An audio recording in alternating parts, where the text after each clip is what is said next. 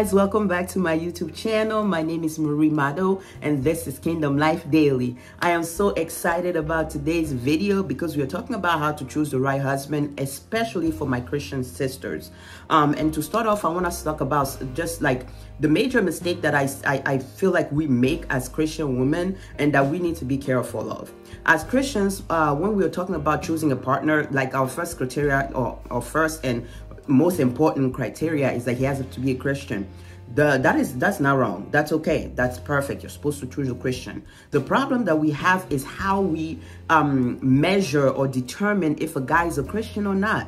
Like we are talking about how does he pray, or does he even pray? Does he believe in Jesus? Does he go to church? Does he serve a church? And sometimes when we see those superficial things, we think that that's enough to determine that, hey, yeah, he really is a Christian, and yeah, so yeah, he's a good partner, and this will be good. The thing is, prayer is good, but it's not the standard. Going to church is good, but it shouldn't be the standard, because even demons go to church. Okay, girl? And what else? Serving in church. Again, some people go to church just because they enjoy playing the drums. They go to church maybe just because they enjoy playing the guitar. They may go to church just because they like the environment. They like to be around people. I was literally just listening to a podcast that was talking about how some people literally just go to church just for the community and being around positive people, etc., etc., etc. So if your standard is solely based on whether the person goes to church or not, whether the person serves in church or not, whether the person prays or not, you are setting yourself up to be deceived, because you want to look for somebody who bears the fruit of the Spirit in their actual lives. For example, if somebody, you see that the person is maybe prayerful, but once they finish praying, that their life has nothing to do with the way that the Word of God says that we should live. They don't live a holy life, but maybe they're always praying. That's not like, there's a disconnect there that you need to recognize. That's a red flag. It's a red flag. Okay, so don't just be like, oh my gosh, girl, he can pray down a storm. Oh my gosh, this guy can pray great words. Great. When he finishes praying, is his life reflecting a genuine and intimate relationship with God? Because that's what determines if he's a real Christian or not. If he's serving in church, if he goes to church, again, does his actual life show the fruit of the Spirit? Does his actual life show intimacy with the Holy Ghost? And even if you're not close enough to the person to determine this originally, you can look at their relationship with the people around them, with their family, with their friends, with their siblings. You will be able to tell a lot by the relationships that they have, even through the way that they talk. The Bible says that out of the abundance of the heart, the mouth speaks. So even listening to them, you will know if the things that they're praying and the things that they're saying, because sometimes even a pastor, he's a pastor, he's preaching, he's handsome and all of that, and you think, oh my gosh, I found myself a man of God, but then his prayer life doesn't match anything that he does, anything in his actual life. So you don't want to ignore that. So if you've been the Christian woman making that mistake, girl, you need to go sit down and rewind. Go back. That was my little rewind sound. You saw that? Go back, sis.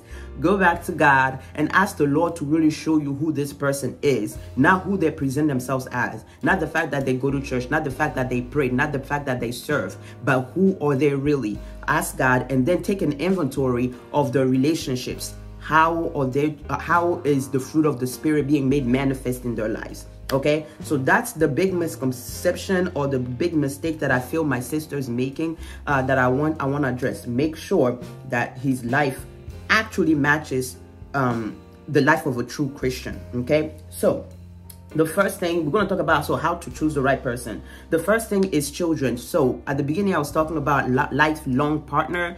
The thing about Christian marriage is we don't want to just think about just our life. We want to have a God mentality to be able to think generationally. When God is dealing with us, we can even see the example with Abraham. When God was dealing with Abraham and his wife having a child, he wasn't just talking to Abraham and his wife. He was talking to Abraham about generations. He says, look at the stars. If you can count them, that's how many children you're going to have. Abraham literally only had one, well, not only had one child, but with his wife Sarah, he only had one child. But from that, today, we who are not even Jewish, Jewish or considered children of Abraham by faith. So again, God thinks generationally. When God is talking to us, he's thinking long term, beyond your lifetime. And that's the mentality that we need to have when we're choosing a life partner. Is this somebody that you will be okay raising your children? Is this somebody that you will be okay with another version of them walking around the earth? I feel like I'm talking too fast because I'm excited. Let me calm down. Is this somebody that you will be okay with your child looking like? Right? The other day I caught myself thinking a thought, and it just blew my mind, and I was so grateful to God that I could even think that. And I was thinking, I would love to have a son, because I honestly believe that the world needs another one of my husband, because the man is so amazing and so awesome, and I thank God for that I believe that another little girl would really benefit from having a husband just like my husband. He's already taken, of course. So I was just thinking that to myself, like, I would love to have a son, because I want him to be able to raise another man after himself, another man like him, so that the world could have another him in the earth. Like that. So that mentality, if you don't know my husband personally, just having me as his wife, having that mentality about him should tell you what kind of man he is, right? And so think that way. Is this somebody that you will be okay years down the road? Is this somebody that you will be okay to have your kid look like?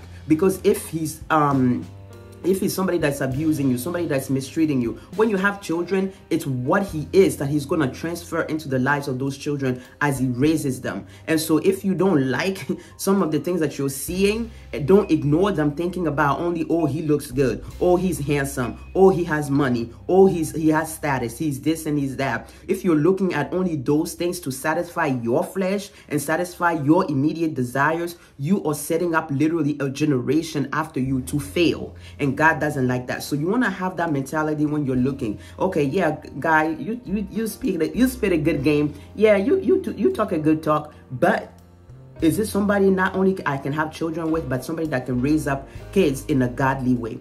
That is a big indicator. So think that way. The other thing, the next thing that I want to talk about is leadership. The man is called to lead. Forget about what society is telling you today about man and woman being equal. We are equal in God, but when it comes to our lives on earth, there is a divine order and standard. And the man is the head of the woman. The man is the covering of the woman. The Bible even says that the woman is the glory of the man. So there is a divine order, and the man is required to have some type of leadership abilities to him, because he has to be able to guide you. He has to be able to lead you and your children, no matter how educated you are, no matter how great of a status you have in society. You may be a boss in at your job. You may have your own business and all of that. But the question is this somebody, despite your status, that you can find yourself submitting to? We're going to make another video later down the road concerning all of this. I'm actually going to make another live going into depth about a wonderful story in 1 Samuel 25. Read it, and then subscribe to the channel so that when we go live and have this wonderful discussion, you can be a part of it. Okay, so we're going to talk about a lot more things concerning this. Please subscribe so that you get notified when I upload videos and when I go live. But we're going to talk about 1 Samuel 25 and how it applies to this in the next live. So again, subscribe. Anyways, I was talking about leadership and the man being able to lead. The man being able to lead, somebody that you can find yourself submitted to. Before I got married, like most of us, submission is a tough word. Like, you mean despite my degrees and despite me being smart and all of this, I have to like submit to a man. Like, submitting to God, I get, because he's God, he knows everything, he's perfect, he loves me, all of that. But man, with his mistakes and with his shortcomings, you want me to do what? Listen to him and submit to his leadership, and even when I don't agree, and just go like that? So think like that. When you think like that, it will tell you, okay, so if I'm supposed to do this, that means this person essentially is going to be responsible for my life. He's going to be responsible for where I end up, whether I'm able to accomplish the things God has called me to do in the earth realm, whether that's just being a mom, whether that's running a business, whether that's preaching, whatever it is that God has called you to be. This man's influence over your life is going to determine whether you are able to accomplish whatever the Lord has assigned you to do in this earth. And so if you're choosing somebody that cannot lead you, if you're choosing somebody that's more worried about himself, he does not wait on God, he doesn't have a vision for his life, he cannot have a vision for your family. If he doesn't have a vision, or he cannot even go to God to get direction for himself, he cannot go to God to get direction about you. So you have to be able to see, is this man able to lead me? Let me look at my notes to make sure I didn't miss anything. Yep, he has to have a vision for your life, for his life and for yours. Because like I said, I've learned that our ability to follow and to submit really depends on the man's ability to lead. Yes, as Christians, as Christian women, we learn to kill our flesh and we learn to do what we have to do. But I can tell you from experience that it's 100 times easier when the man can definitely lead, when the man leads in love, when the man leads like Jesus. So you have to be able to make sure that this is somebody that you can submit to easily, because if not, you're going to resent the fact that you have to submit to him. You're going to resent the fact that he has to lead you, because you're like, you're not going anywhere. You don't have any wisdom for your life. You don't have any direction for your life. And now you're trying to dictate me, especially if you're coming into the marriage or relationship as somebody that's independent, somebody that's got their lives figured out, somebody that's always done things by themselves. Like, you have to literally put all of that aside and follow somebody else's direction and leadership that you don't trust, that you don't think is a good leader, that you don't think they know where they're going. Like, if I have to follow a leader, I have to follow somebody, I'd rather somebody that knows where they're going, or at least has an idea of where they want to go, so that when I follow you, even when you fall or when you misstep, I'm like, okay, I can help you up. This is where we're going. Let's move forward. This is what we need. Let's move forward. But if you're just taking me in circles, if your life itself is just going in circles and getting messed up, you can't do that. Okay, I can't follow that. So make sure that you are thinking about what you're gonna have to do in the marriage when you're choosing. Okay, because that's gonna make or break you. All right, and the last thing that I want to address in this video is the fear of the Lord and wisdom. So we talked about, we don't want just any man that goes to church. We don't want to go to we don't want any man that, just a guy that goes to church. We don't want just a guy that reads his Bible. We don't want just a guy that prays. We want somebody that exemplifies the fruit of the Spirit in his actual life. We want somebody that is led by the fear of the Lord. And when I talk about the fear of the Lord, I'm not talking about being scared of God, but when they're making their decisions every single day of their lives, they're thinking about God. They're thinking about what does God say about this decision that I'm making? What does God say about the direction that I'm going? What does God say about this thing that I'm about to do? They are literally allowing the thought, the mind that is set on God to dictate how they live their lives. That is a person that's not going to abuse you, because they know, okay, wait, this person, this lady, this is God's daughter. I am called to represent Jesus in her life. I am called to love her and sacrifice for her like Jesus sacrificed for the church. And so I cannot mistreat her, because I have to give God an account. That's God's daughter. That's God's princess. If I mistreat her, I have to give God an account. Okay, I cannot do this, because if I do it, God is not going to be pleased. Like the fear of the Lord, the reverence that they have for God literally dictates how they live their lives. And anybody that live that way, there's evidence for that in their lives, okay? And you would recognize that in your conversations with them, and while you're dating, while you're around them, the things that they say, you will know whether they even consider God in their thoughts, if they consider God in their relationship. Because again, this all will play back, into the whole submission thing. Again, we're gonna have another video on all of this, so please subscribe, okay? It plays into the submission thing, because even if I don't trust you as a man, even if you make mistakes as a man and it becomes difficult to follow you, the fact that I know that you go to God, the fact that I know that you fear God, the fact that I know that you are allowing the thought of God to dictate your decisions, I may not be 100% for what you want to do, but I trust your trust in God. Does that make sense? I trust that you went to God. I trust that your love for God is dictating your decision. So even though I may not agree with the decision, I will submit, because at the end of the day, I know that you're going to try to honor God. And because you're honoring God, God will honor the decision. So it makes it easier to submit to a man that fears God. Because he fears God, you know he's not going to do anything stupid. He's not going to do anything that is against the will or the nature of God. Okay?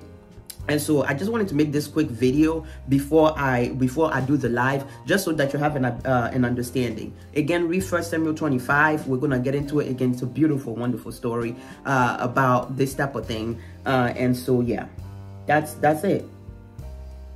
That's it for this video. I will come back and we will continue the discussion in the next live. God bless you, sisters.